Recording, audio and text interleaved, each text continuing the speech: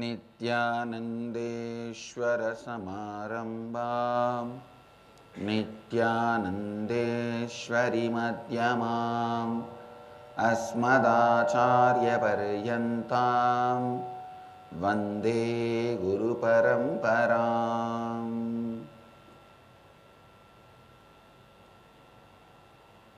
इस समय हमारे साथ उपस्थित सभी भक्तों, सन्यासियों और शिष्यों का मैं प्रेम एवं आशीर्वाद सहित स्वागत करता हूँ।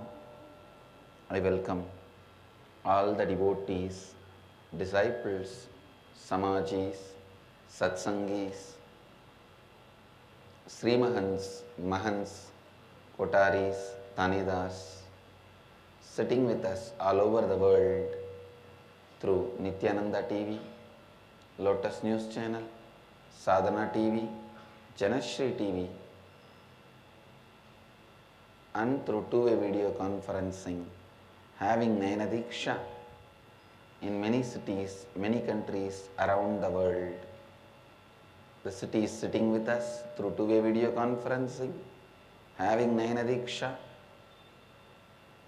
New Zealand, Adi Arunachalam, Camas, Hong Kong, Toronto, Kailasam, Nithyananda Nagaramu, Hyderabad, Nithyananda University, Los Angeles, Seattle, Chidambaram, Singapore, Singapuram, San Jose, Madurai, St. Louis, Tirumala, Ohio, Prayag, Varanasi, Seremban, Shivakasi, Scottsdale, Arizona, Oklahoma, Somanatham, Vancouver, Bhubaneswar, Charlotte, Sri Salem, Simi Valley, California, London, Kashi, Oman, Sivagangai,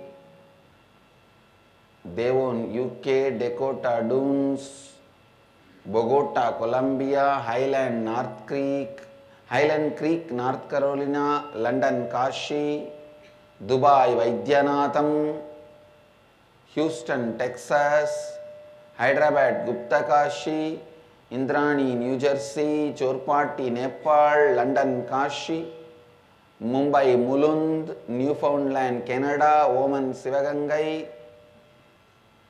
I welcome all of you with my love and blessings. Again, today I insist on understanding about Advaita. Please understand, strategizing your day-to-day thinking based on the simple truths is living enlightenment. Strategizing your day-to-day decisions based on the eternal truths is living Advaita. Few days before, I was shown a reply by a rich man to a pretty girl who was advertised in the dating websites that she wants to marry a rich man. When that reply was brought to me, I told Jnanatma that I will comment on it. Jnanatma, can you read out, then I will comment on it. So the article title, "This pretty girl was seeking a rich husband." The reply she got from a banker was priceless. The following is what a woman posted on a dating forum seeking a rich husband. I am going to be honest of what I am going to say here. I am 25 this year. I am very pretty, have style and good taste. I wish to marry a guy with $500,000 annual salary or above. You might say I am greedy, but an annual salary of $1 million is considered only as middle class in New York. My requirement is not high. Is there anyone in this forum who has an income of 500,000 US dollar annual salary? Are you all married? I wanted to ask, what should I do to marry rich persons like you? Among those I have dated, the richest is $250,000 annual income, and it seems this is my upper limit. If someone is going to move into high-cost residential area on the west of New York City Garden, 250K annual income is not enough. I am here humbly to ask a few questions. First, where do most rich bachelors hang out? Please list down the names and addresses of bars, restaurant, gym. Which age group should I target? 3. Why most wives of the richest are only average looking? I have met a few girls who don't have looks and are not interesting, but they are able to marry rich guys. Fourth, how do you decide who can be your wife and who can only be your girlfriend? My target now is to get married. Miss Pretty. A philosophical reply from CEO of JP Morgan below. Dear Miss Pretty, I have read your post with great interest. Guess there are a lot of girls out there who have similar question like yours. Please allow me to analyze your situation as a professional investor. My annual income is more than $500,000, which meets your requirement. So I hope everyone believes that I am not wasting time here. From the standpoint of a business person, it is a bad decision to marry you. The answer is very simple. So let me explain. Put the details aside. What you are trying to do is an exchange of beauty and money. Person A provides beauty and person B pays for it, fair and square. However, there is a deadly problem here. Your beauty will fade, but my money will not be gone without any reason. The fact is, my income might increase from year to year, but you can't be prettier year after year. Hence, from the viewpoint of economics, I am an appreciation asset and you are a depreciation asset. It's not just normal depreciation, but exponential depreciation. If that is your only asset, your value will be much worse 10 years later. By the terms we use in Wall Street, every trading has a position. Dating with you is also a trading position. If the trade value dropped, we will sell it, and it is not a good idea to keep it for long term. Same goes with the marriage that you wanted. It might be cruel to say this, but in order to make a wiser decision, any assets with great depreciation value will be sold or leased. Anyone with over 500,000 annual income is not a fool. We would only date you but will not marry you. I would advise that you forget looking for any clues to marry a rich guy. And by the way, you could make yourself to become a rich person with 500,000 annual income. This has a better chance than finding a rich fool. Hope this helps. JP Morgan CEO. Understand, I usually pick up only the Upanishads, Vedic scriptures to comment on. But very rarely I pick up some modern day writing or the recent postings to comment on, but I picked it up this personally. It has a very deep insights of Advaita. Please listen. Whole life is a business. Whole life is trading. You give something, receive something. Either you got more or you gave more, or you got and gave equally. Whatever is said and done, whole life is a business.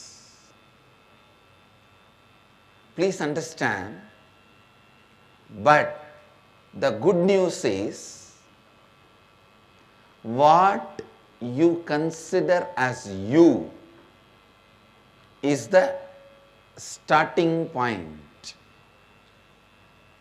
The best news is that can be just updated by the Advaita. Please understand, what you consider you is the position, trait position. If you consider you only dependent on your physical qualities, you only have depreciation asset. You only have depreciation value. But if you assess yourself based on the qualities you carry in your mind, you can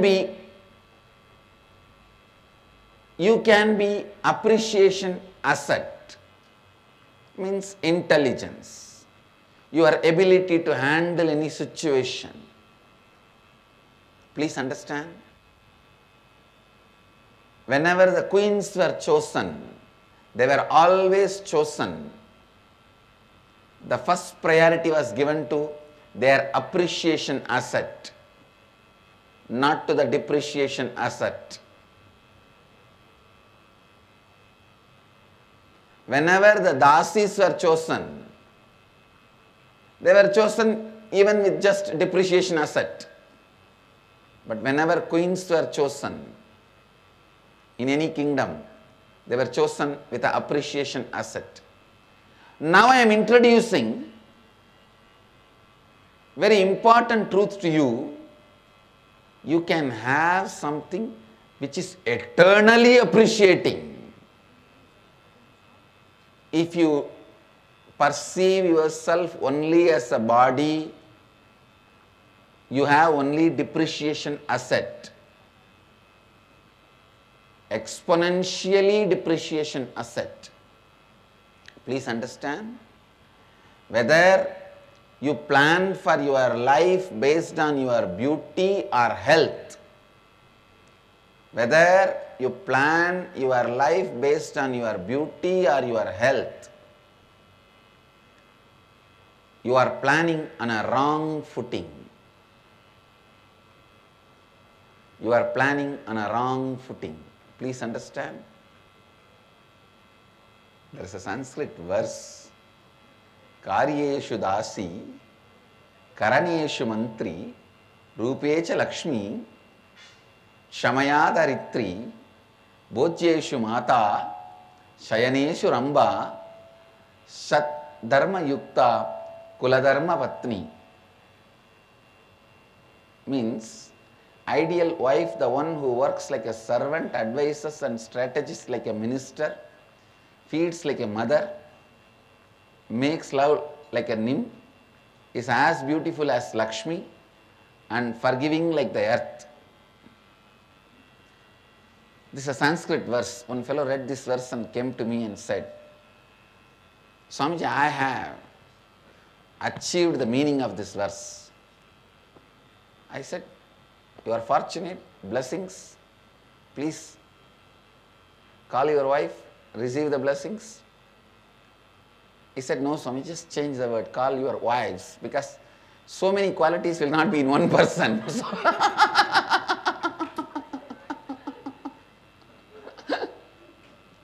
I have married 6 with all these, each one having these qualities. Anyhow, how you perceive you, if it is just occupied, means your self-image, your identity about you, if it is occupied completely by your look, by your beauty, the physical dimension, please listen, you are making all your strategies and plans based on depreciation asset more and more. As time passes, life will be hell for you. Kala will bring suffering for you. Please understand. Strategy which brings best things as Kala passes is eternal strategies. If your perception about you is all based on your beauty, you are having exponentially depreciation asset. You can manage few more years with various creams and cosmetic items, but it will continue to depreciate. Second, if your perception about you is based on your mental abilities, your ability to understand, your ability to assess, your ability to strategize, your ability to cognize, your ability to respond. You have appreciation asset. Please understand. You have appreciation asset. As the time passes, you will only have more and more joy. You will not have more and more suffering. Kala brings you more joy. If your perception about you is based on the consciousness, if your perception about you is neither based on your beauty and health, nor based on your mind's abilities, it is based on your conscious space, the space you carry, the being you carry, the consciousness you carry, the idea you have about you. Understand? You have exponentially appreciation asset. Kala brings you bliss.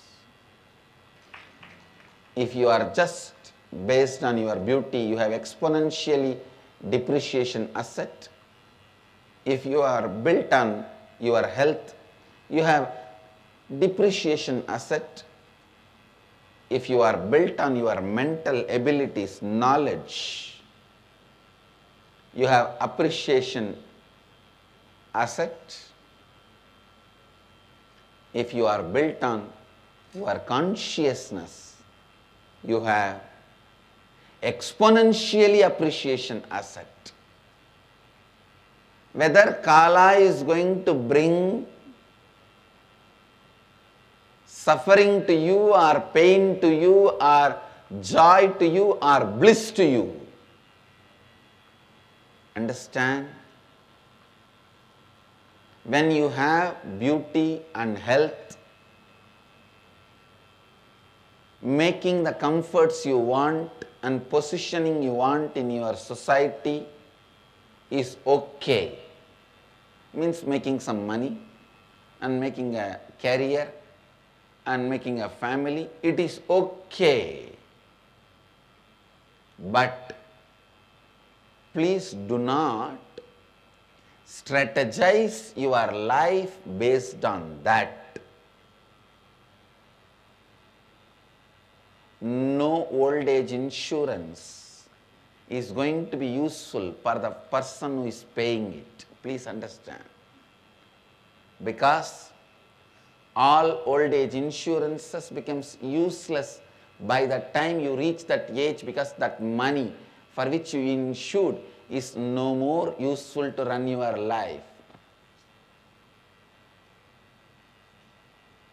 30 years before, people who paid old age insurances, they would have thought $100,000 is the greatest money and they would have insured themselves for that.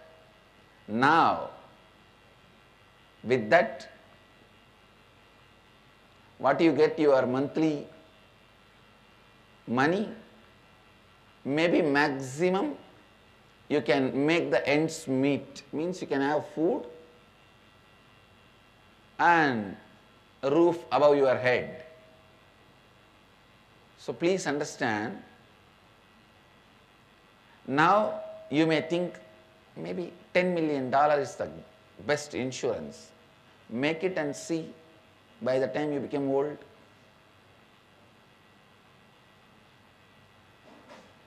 Strategize. I am not saying don't take insurance. I am only saying insurance does not mean insurance. That's all I am saying.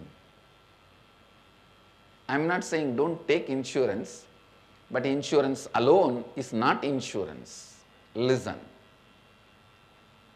The first thing, strategize your life based on authenticity. Please understand. Strategize your life based on authenticity.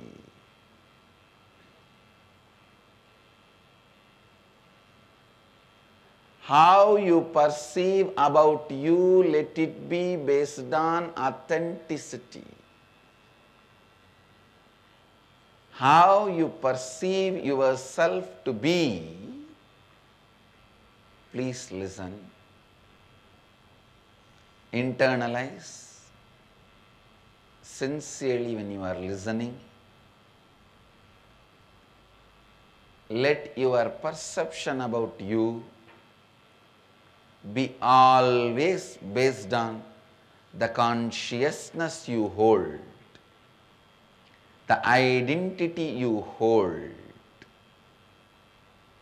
Inner Awakening program is all about making you understand the right identity and go on asking you to strengthen the right identity. Authenticity is all about rewriting your right identity and go on strengthening that right identity, completing with all the unnecessary components you are carrying around your identity. If you are depressed this moment, ask yourself, is this time and energy I spend on depression is going to strengthen the identity I wanted to establish for myself? Identity building is just like bodybuilding and mind building. Society gives so much of importance and time to bodybuilding and mind building, forgets to let you understand identity building. The other day I was sitting and calculating the biomemory, bioenergy and DNA structures of our Swamis based on the lifestyle, food style. Please understand, very comfortably I am putting this on record in the national television in Satsang. Anyhow, later on in times to come, these satsangs will be eternally stored and seen by crores of disciples yet to come and thousands of years yet to come. I am putting this on comfortably on record. Average, all my sannyasis will live 120 years comfortably. You will see. Comfortably, without any disease, average 120 years my sannyasis will live very comfortably, not with struggling, pulling, pushing, no, very comfortably. Because first good thing, I am already successful, is I made a very good eating habit for them. Very good eating habit. 90% of them abide by this good eating habit. Even the 10% they miss only rarely while they travel around.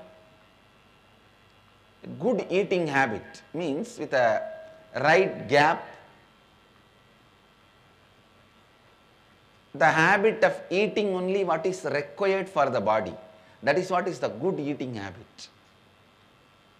I was sitting with some of my swamis for a tea dinner. We were scanning. We have not found even a single sannyasi or ashramite who abuses food, means eating unnecessarily, eating out of depression, eating out of just lust of taste. I was so happy. This is the first step you have to master to develop the right identity,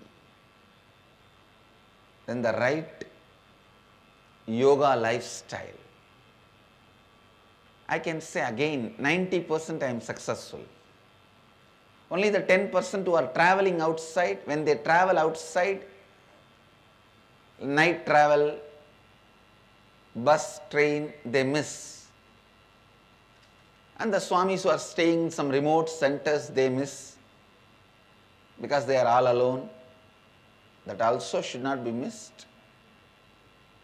Once somebody can master the eating and yoga pattern, now very easily they can build the right identity. Understand? Society stops with bodybuilding because by the time you come to the right bodybuilding itself, your energy, effort, everything is wasted. By the time you build the right food habit and yoga pattern, you are too tired or too old, or you feel too much of effort has been spent on it. Then with knowledge you try to do mind building through education. If you are a doctor in that field, if you are an engineer in that field, any field. By the time you do the mind building, you stop the patterns of bodybuilding. You start overeating. That is why if they achieve something in the knowledge field, they think they can pamper themselves and develop the bad eating habits and bad routines lifestyle. I have seen the doctors, their tummy will be hitting the operation table and they will have to bend all out to cut the patient. I have seen engineers, they build amazing buildings. The foundation will be so strong and the roof will be light, but in their body the foundation will be so weak and the middle portion will be too heavy. Leads to the weak columns and knee pain.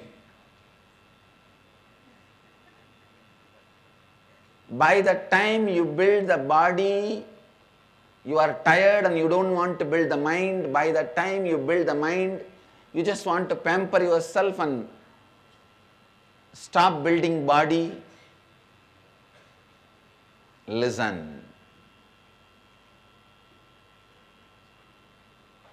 You are never given the knowledge about building the being. Authenticity is building the being.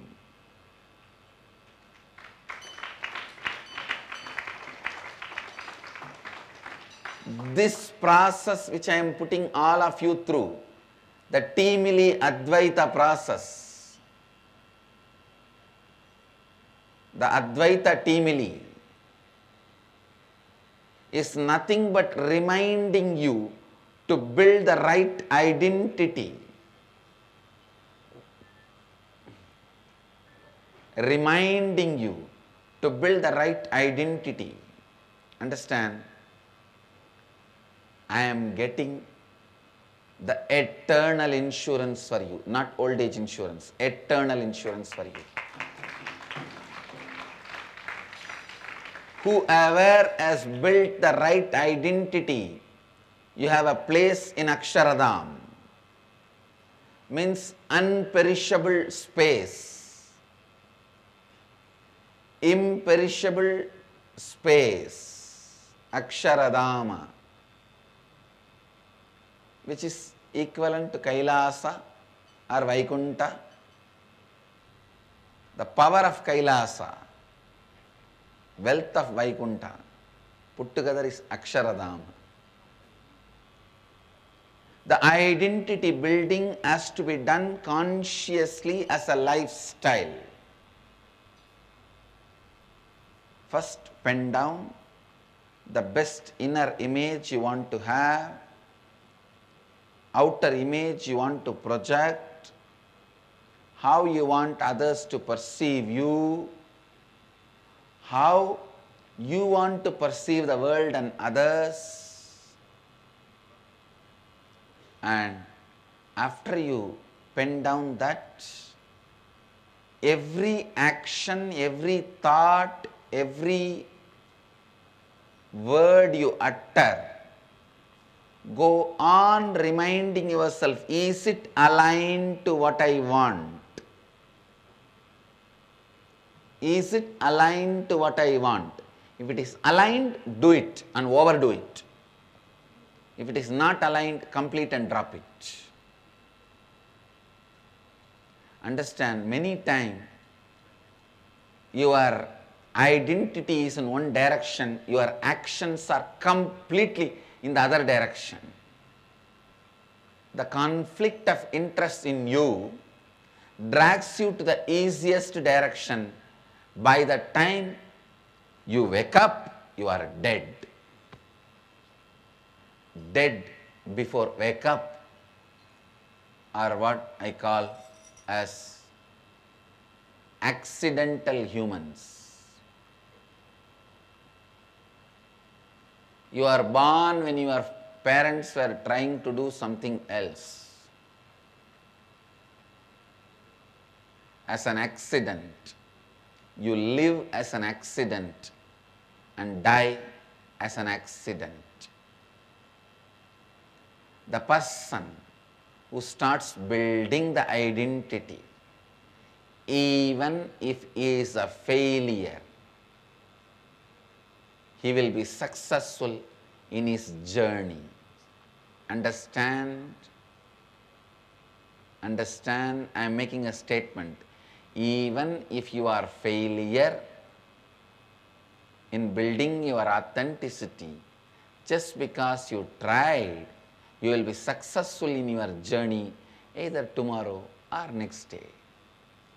Because even starting the journey with the right direction and the right guide is the greatest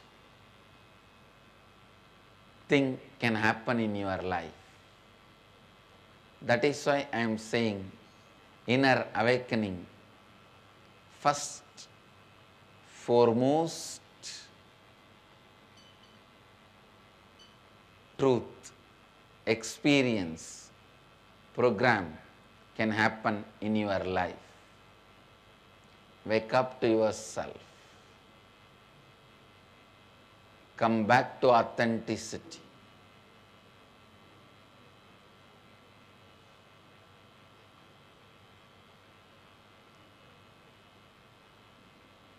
All the Swamis, Mahants, Kotaris, Tanedars, and devotees, disciples,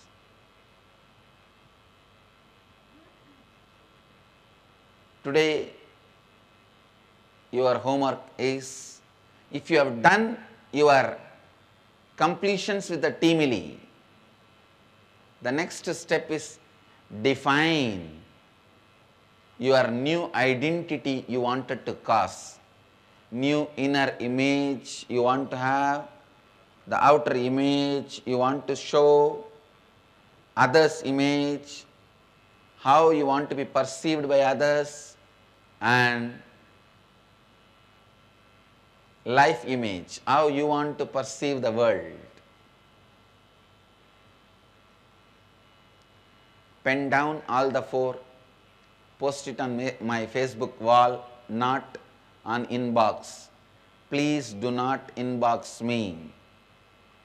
Only put it on the Facebook wall. I'll bless you all. If you have not yet finished the T-Milli completion, finish that and then pen down this. You have time till tomorrow morning Satsang to finish your T-Milli completions. But people who have finished, for all of them, this is the next step. The right identity building. Only you can be liberated from the consciously built identity. You can become mindless only from a mind which you built consciously, not before that. You can go beyond mind only jumping from the mind which you built consciously, not from the unconscious mind. Unconscious mind can never be a jumping pad from mind to mindlessness, mind to no mind state. Only consciously built mind can be a jumping pad for mind to no mind. I bless you all. Let you all radiate with integrity, authenticity, responsibility, enriching and causing eternal bliss. Nithyananda. Thank you. Nithyananda Dhyanapitham, Nithyananda Nagar, off Mysore Road, Bidadi, Bengaluru. Phone 08027279999. www.nithyananda.org. www.youtube.com/Life Bliss Foundation.